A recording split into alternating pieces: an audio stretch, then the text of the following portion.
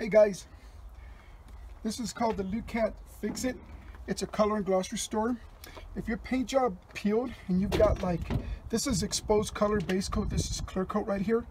A temporary fix, it works, it looks really good. You can reduce the way it looks. It's got too much contrast. This is flat, this is shiny. You use this, it's a paint cleaner, not a wax. So what you do, you just put it on like that. And what you do is you clean. No waxing here. You don't do circles, you just go back and forth.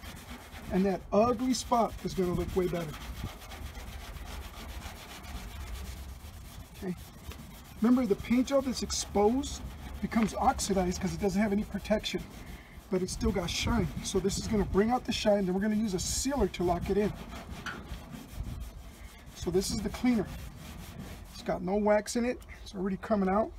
Look at, that's just the dead paint on the surface, but we're not removing all the paint, we're just cleaning the paint that's toasted and brittle. I'm gonna do that strip up here. Then we're gonna seal it up, and you won't really notice it anymore.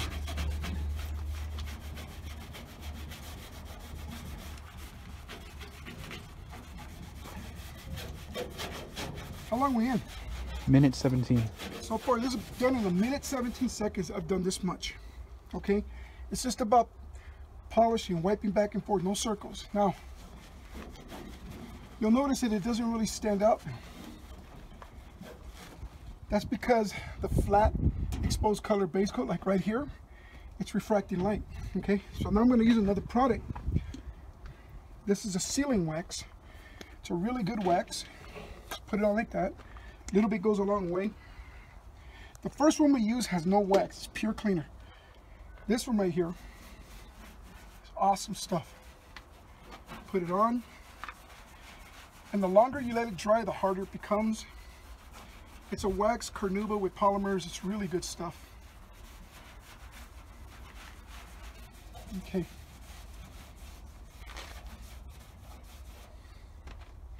So now, you should let that dry ideally for about 15 minutes, then you take it off.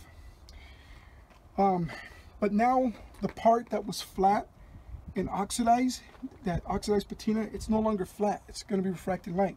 So you won't really be able to notice it. Look at this.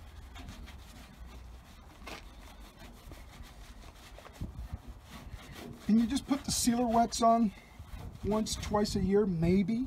In our case, you don't need to for more than a year. But remember, when you have that problem where the clear coat's peeling, this you can feather back. I have other videos.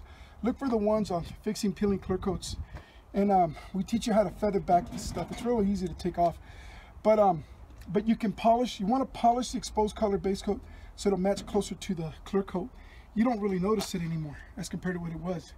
All right, guys, just remember, you can clean your paint jobs, your old cars, trucks, vans, SUVs. You can clean your paint jobs. You can clean your windows with this stuff, remove the dust streaks. You can clean your headlight lenses with this stuff, remove graffiti, light scratches, water stains. This stuff is amazing. It's a very awesome product to have in your inventory. Look how ugly it looks over here, because that's too much contrast. This is refracting. This is not.